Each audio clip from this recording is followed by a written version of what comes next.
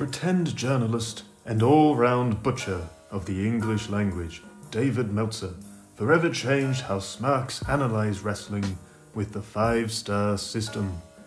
Not that he really invented it, of course, and really it's a 7-star system thanks to Kenneth Omega and the Rainmaker. 7 out of 5. Someone make sense of that. Of the many 5-star ratings Mr. has handed out over the years, not a single one was ever given to a Kurt Angle match. Kurt Angle, one of the most outstanding, all-round talented performers and legitimate athletes to have ever graced the squared circle. So did Angle never put on a masterpiece of a match? Or is Dave Meltzer an idiot?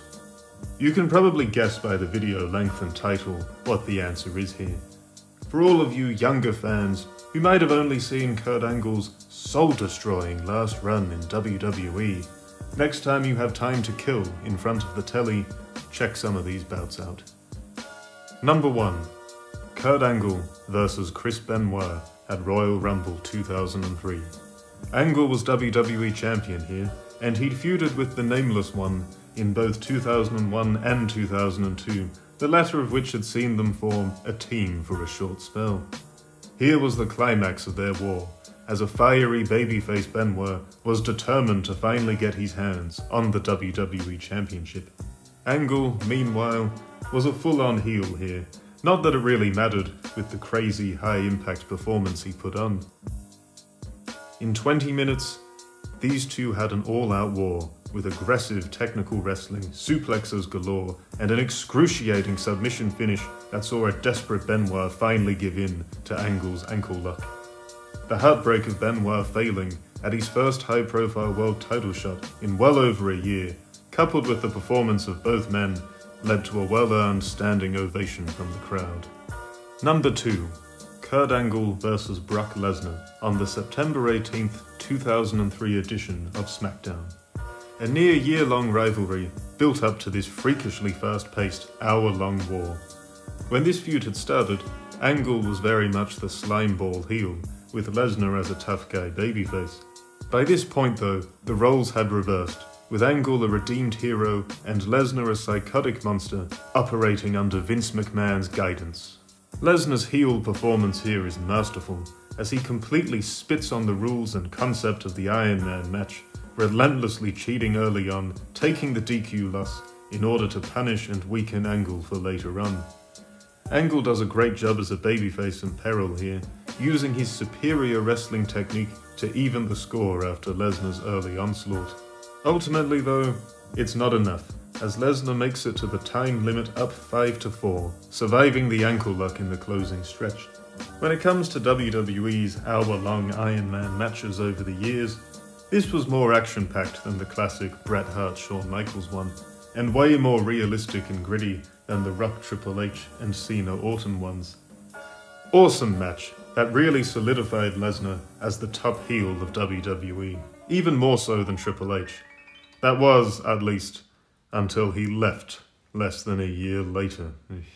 On a side note, Angle had received news of his sister passing away that week, and was in crippling pain with his neck issues, in one of the many examples of neither personal tragedy nor horrific injury getting in the way of him tearing the house down.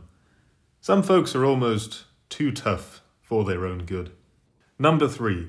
Kurt Angle vs Shawn Michaels at WrestleMania 21. After years of being a relatively funny babyface and heel, 2005 saw Angle gradually turn into a darker, more psychotic character. His feud with Shawn Michaels really kicked that off, as his obsession with HBK saw him humiliate himself singing the guy's entrance theme before beating up figures from Michaels' past like Sherry Martel and Marty Jannetty.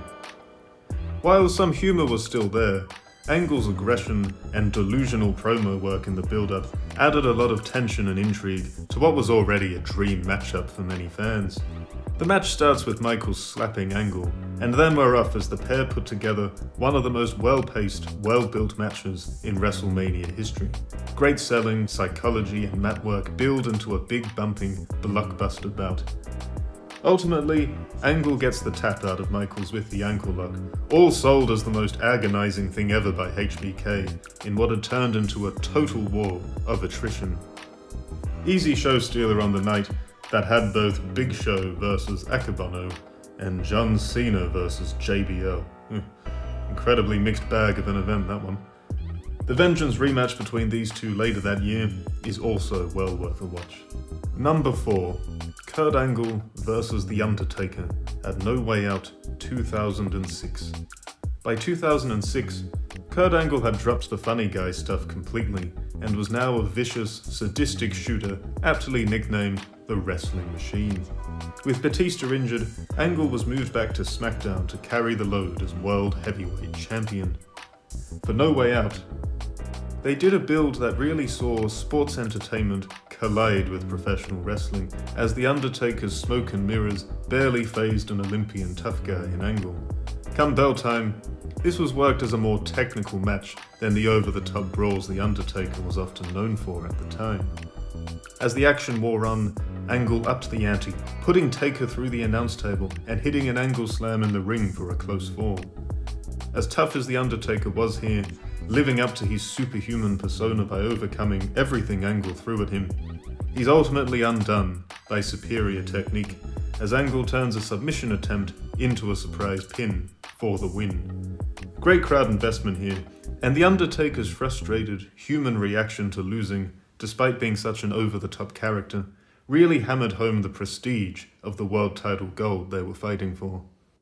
Number 5. Kurt Angle vs. Samoa Joe at Genesis 2006.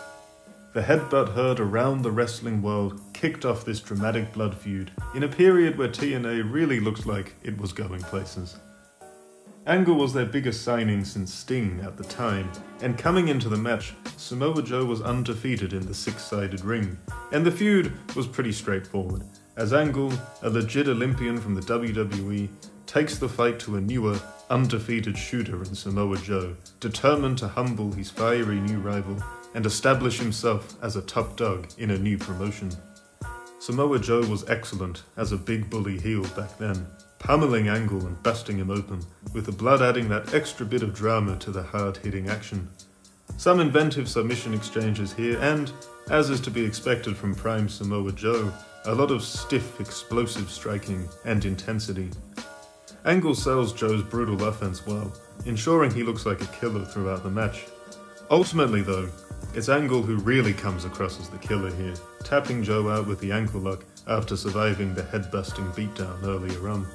Some didn't like that Angle, a former WWE guy who just joined, got to end Joe's undefeated streak. However, bringing a top guy like that in, only to job him in his first pay-per-view bout, would have been a disaster, and having him win firmly established a long-running, well-received rivalry between the pair, making it a win overall. Number 6. Kurt Angle vs. Samoa Joe at Lockdown 2008. In one of the best blends of MMA and pro wrestling ever done, Kurt Angle and Samoa Joe put on a stiff, submissions-focused masterclass for the TNA World Championship. Evil Angle was in full swing in 2008, and he comes in here dressed as an MMA fighter, working a shoot style, out to destroy his original TNA nemesis once and for all. The stipulation was title versus career, which pretty much gave away Joe was winning the belt, but the dramatic, competition-focused build and the intense, realistic action made for a great coronation of the guy who was meant to become TNA's top star back then. Needless to say, a disappointing title run and the absolute horror of the Hogan-Bischoff-Russo era completely ruined Samoa Joe's TNA run, but at least his sole World Championship reign kicked off with a bang. Number 7. Kurt Angle vs. Mr. Anderson at Lockdown 2010. Mr. Anderson was such a natural at playing a complete jerk when he first came to TNA. It made for some truly hilarious heel work. Angle, meanwhile, was a grizzled babyface here, tired of Anderson mocking him and out to humble the guy once and for all. A storyline revolving around Anderson's disrespect for everything, from Kurt Angle himself to the US military, ensured there was a strong sense of hatred between the pair, as Anderson's reckless brawling collided with Angle's more technical approach to the ring. Angle sells well for Anderson's scumbag offense throughout, timing his babyface comebacks neatly within the overall pace of the match. The hatred between the pair is so strong, they both forego chances to escape the cage and win the match, in order to sadistically punish each other some more. Angle crushes Anderson with a massive series of German suplexes, and busts out one of his insane top cage moonsaults down the road as well. The whole match is great for action and storytelling, with a satisfying payoff of Angle choking Anderson out, spitting on him, stomping on his junk, and finally leaving the cage as the victor. So there's 7 arguable 5-star classics from the Olympic hero. Arguments can be made for plenty of others though, because Angle, in his day, was one of the absolute best to ever do it.